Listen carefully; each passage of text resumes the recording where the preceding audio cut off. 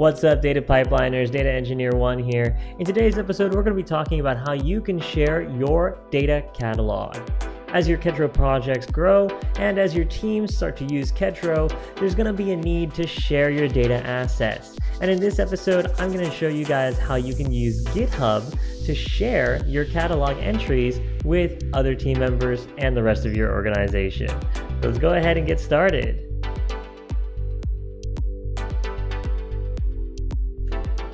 Now, with the release of 0.16.5, we have this new hooks.py file. In this hooks.py file, you have a bunch of hooks that the project uses in order to construct the pipelines. We have the register pipelines, register config loader, and the register catalog. And now we're not going to be talking about the other two today. We're only going to focus here on the register catalog. This is the key. Now, as you know, Kedro uses the catalog to hold all of its data entries, its data sets as catalog entries.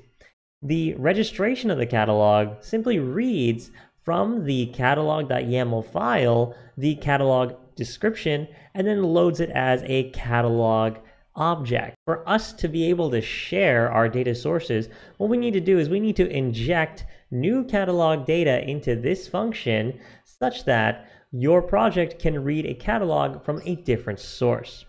And so this is what I've done here today. Located in the description, you will find a gist for this file. This is called the shared catalog hook. Now, the shared catalog hook that I've written uses GitHub in order to hold your catalog.yaml entries. The reason why I chose GitHub is it's much easier to collaborate using a Git repository, and GitHub is one of the largest Git repository holders in the known internet, in the known universe. And so that's why I chose GitHub. I think it's a fantastic way to share your catalog entries, because this way you can add in any kind of management or curation that you would like, taking advantage of the tools that Git gives you. So here in this example, what I've done is I've actually written a few functions, one called the read GitHub repo file and the read gist file. What these two functions do is they will actually take an access token, a gist or repo name / ID, a file path or name, and then in the case of the repo, it takes a branch. And what it'll do is it'll go directly to that repository or to that gist file, download the file that you point at, and return its raw contents. Then what I do is I take the raw contents and then transform that into a dictionary using yaml.load, and then we feed that new catalog configuration into the data catalog and return that data catalog. And so as you can see, like, the register catalog function is just superb. It's fantastic because it allows us to do such complicated things very, very simply and easily. By just moving the register catalog into this separate hook, I can create a single file that you can use inside of your projects to take advantage of shared catalogs. And so the shared catalog relies on a GitHub access token. And thanks to this register catalog hook, we actually do have access to the credentials file. And so what I've done is I've added this GitHub access token in my credentials.yaml. Next, what it does is it takes that access token and then passes it into this library called PyGithub. It's a fantastic library that allows you to interact with GitHub using Python directly. And so what it'll do is it'll use that library and that access token in order to download this data. And I have a gist right here, and this gist that I'm using is one that I wrote, and as you can see, it's just a very simple iris data set catalog entry. This should be familiar to everyone who's ever watched a few videos on this channel. Next, of course, I have to pass in the name of the file because gist allows you to have multiple files, so we got to make sure that we put the name. This yaml.load will return a dictionary, and then I pass that dictionary into the data catalog from config. If you would like, you can actually combine the previous catalog, the local catalog, with the shared catalog by doing something as simple as this dictionary splatting.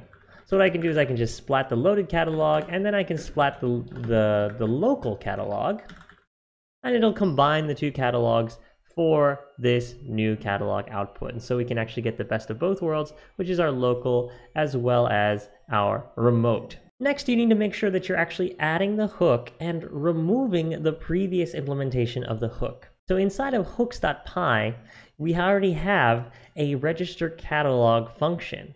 The truth is that you can only have one register catalog hook implementation. So we have to remove one of these guys in order to get this to work. In this case, I'm going to go into the hooks.py and remove the register catalog from the project hooks that's here. Next, I'm going to take the register catalog hook itself and add it into the run.py context. Now, this is one method of adding your hooks to your project context. There's actually a few others that we can do, namely using the .kedro.yaml file or even using the pyproject.toml file to add those hooks. You can take a closer look at that API in the Kedro documentation. For now, I'm just going to use the project context hooks equal tuple paradigm. And since we've already added it here, if I open up my Jupyter notebook and I just go ahead and do reload Kedro, this is a Kedro Jupyter notebook, so I can do that. And I can type in catalog.list, you will see here that this iris dataset does exist. And then if I remove the hooks and then I restart the notebook, loading the catalog list one more time, we see that the iris dataset has disappeared.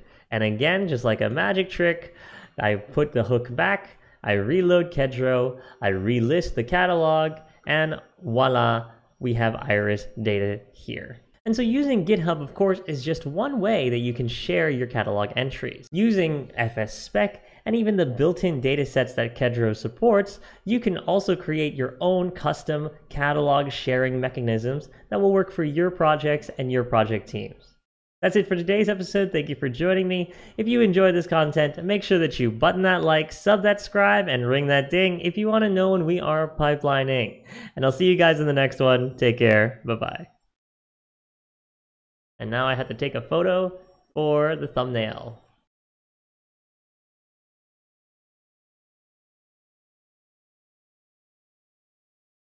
All right, I think those are good enough. I don't know.